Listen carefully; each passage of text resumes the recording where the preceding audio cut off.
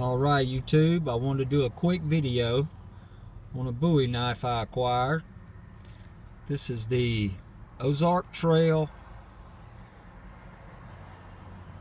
Bowie knife. Guys, this thing was really cheap, but I gotta hand it to Ozark. It wasn't cheap made. This is a full tang Bowie. I'm not sure on the steel. Really nice heavy brass guard. Thing got really sharp, and it was less than 20 bucks. Look at the grind line on that, for less than $20. This is probably one of the best budget Bowies that you can have on the market today. It really is. It's the best one I've found. Now Mossy Oak makes one with some artificial bone handle, and it's full tang. It's a really awesome knife. So if you're looking to get a cheap Bowie knife, man, check out Mossy Oak and Ozark Trail.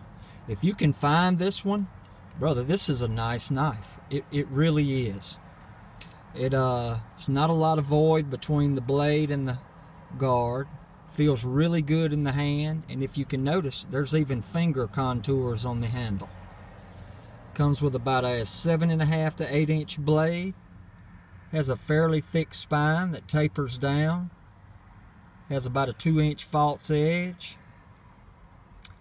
But I was really impressed with the knife's geometry and its overall appearance. It has a really cool Wild West kind of look to it. And hey, the sheath's not that bad either. It's real leather. Comes with 2 thick retention straps, 3 rivets on the back. I mean, this is really nice, guys, for 20 bucks. I mean, this is budget Bowie blowout right here. I really like this knife. It feels super good in the hand.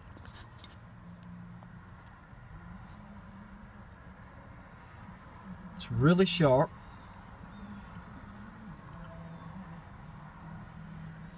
There's the logo. The logo looks nice and printed on very well.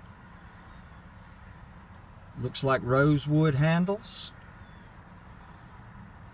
Has 3 brass pins. This is a nice knife, I have to say. Just want to do a quick review on that, guys.